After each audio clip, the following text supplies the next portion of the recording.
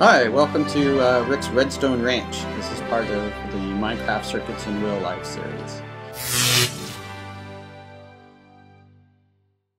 So what we're going to do is we're going to look at the very beginning, the basic building blocks, what makes a circuit and how we can basically control them, and the properties of wires.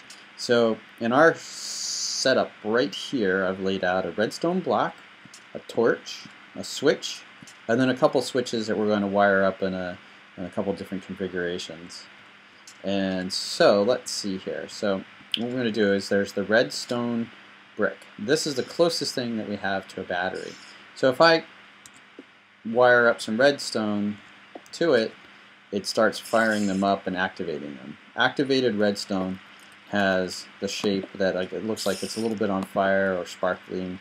It has like basically it's emitting a particle. But when it's not connected, you'll see that it's a little darker. It's a kind of a red-black color, and that red-black color is, indicating that it's not on or activated yet. But as soon as I touch the redstone wire to an object that emits power, it lights up the whole thing. And one of the aspects of this is that it actually has a distance. It can go and push energy a certain length of wire. So in Minecraft, that length of wire is about 16. So I have like 1, 2, 3, 4, 5, and then what I'm going to do is just extend this out, and we're going to see how far this goes before we run it out. So you'll see that, and actually each of the examples, it kind of just gets a little less and less bright towards the end, and once you finally get to the very last one, it actually is no longer lit and looks like it's off. So that turns out to be about 16. Now, every redstone item that sort of inputs or outputs, like switches and torches and redstone blocks, they actually output energy as well. So if I look at my redstone torch not only outputs light, but it's also outputting energy. So it's going to power redstone as well, and what we'll see is it's actually going to power the redstone just as thoroughly as the redstone block did. So you can actually create circuits and not have to have the battery element, just because all of our inputs are going to emit power as well. So I'm going to do that connector and there, and you can see exactly the same distance energy flows. Now let's take a peek at this lever. And the lever, it'll say, let's find out if it's off or on. If I press C here, it's in the off position. And so now I've basically, I'm going to do that whole wire, and I'm going to build the whole wire out, same length as the other wire. But what you'll see is, it's just simply, it's not in an on position. And it's still not on. And, it's not going to turn on until we actually flip it. But what we want to see is how much actually activates when it finally hits the on position. So when I press that, alright, so we have a whole length of wire in the off position. I'm going to come over and I'm going to activate it. Boom, and now it's activated, and now it's emitting as much energy as the torch and the redstone block. So this is basically the length of wire you have to work with for a simple circuit inside of Minecraft. And in real life, what this is doing is it's actually sort of completing the circuit so our positive and negative are connected in one big loop, and the amount of energy we have to work with is finite, but what it will do is it'll do a certain amount of powering. So in Minecraft, we've got that our inputs send out power, and our output here sends out power, but we need to hook them out, so that hook them together so they work together in some way. So in this case, I'm going to put this lever in place, and then I'm going to put a redstone torch on the opposite side of the brick.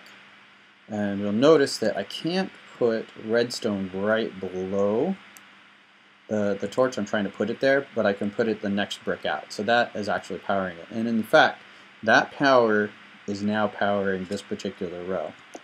Now, let's draw this line out as well.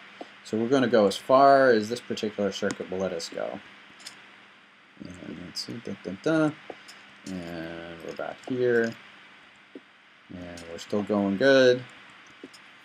Let's see. No, and one more, and you'll notice this case, it's one block further, and that's because the redstone torch is actually one block further in the sequence. So these ones with the sand is just one block longer. But here we go. So now you'll notice there's a little bit of a difference. We've got that in an on. I'm going to flip this. That goes to off. We got this to on. Pretty good. So let's see. I'll set there. So now the other part is that I had that redstone torch in place. So what happens if I don't put the redstone torch there? I'll just put this in, and you'll see that it's actually not powered.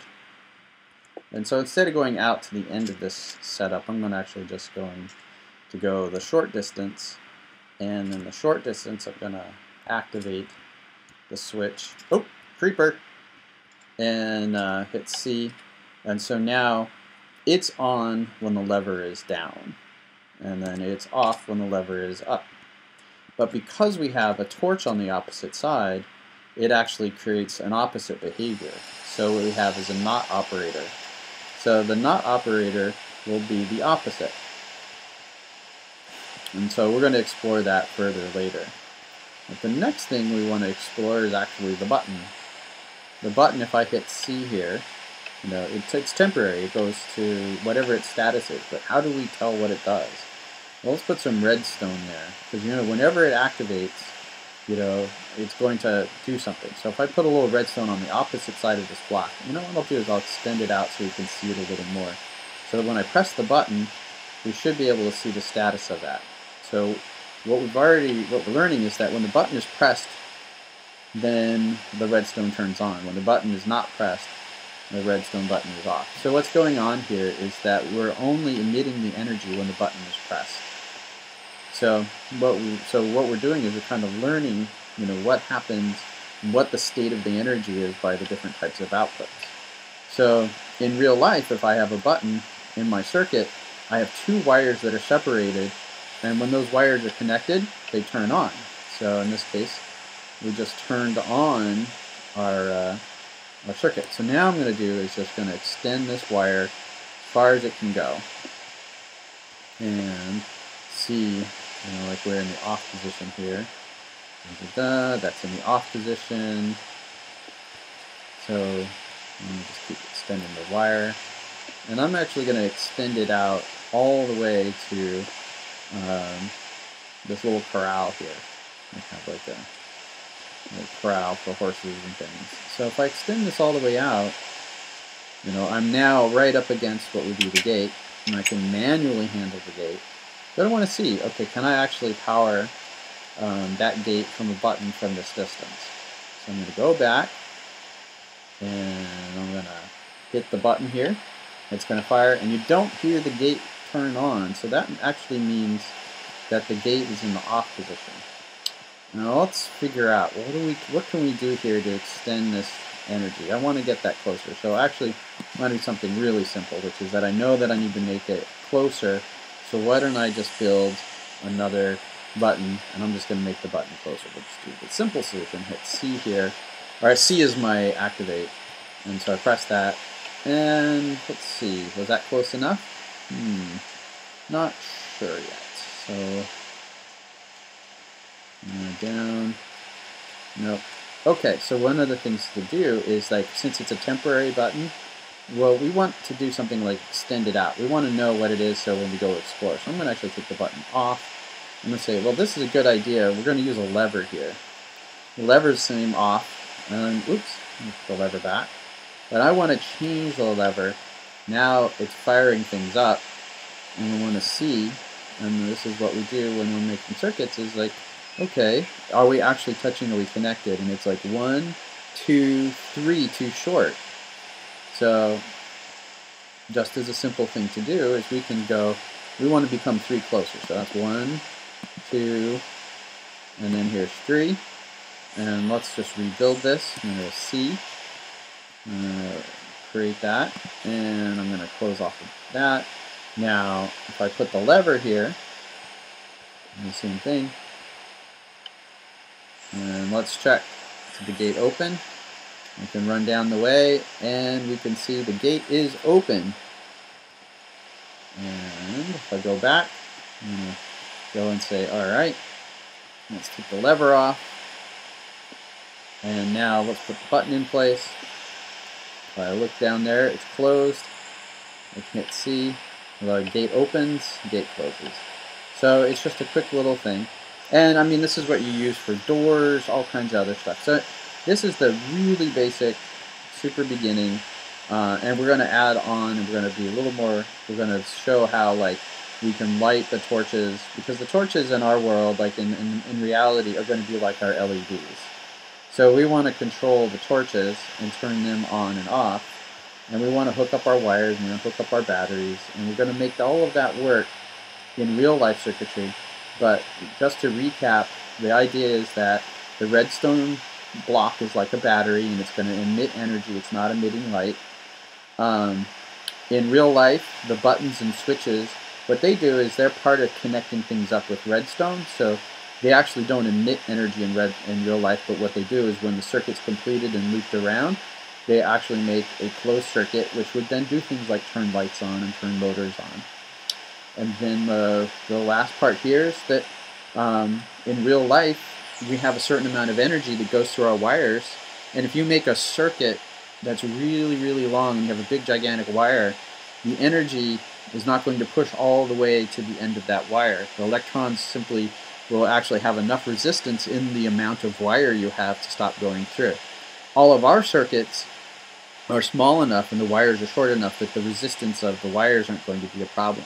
But we're going to learn about the resistance and when we power devices and we put devices into the world, they take a little bit of energy and they take a little away. So the more LEDs we put in, the more energy that's consumed, and essentially the same idea that we run out of power and I can only power something within a certain length becomes I can only power something as long as I have enough oomph or amperage to make that happen.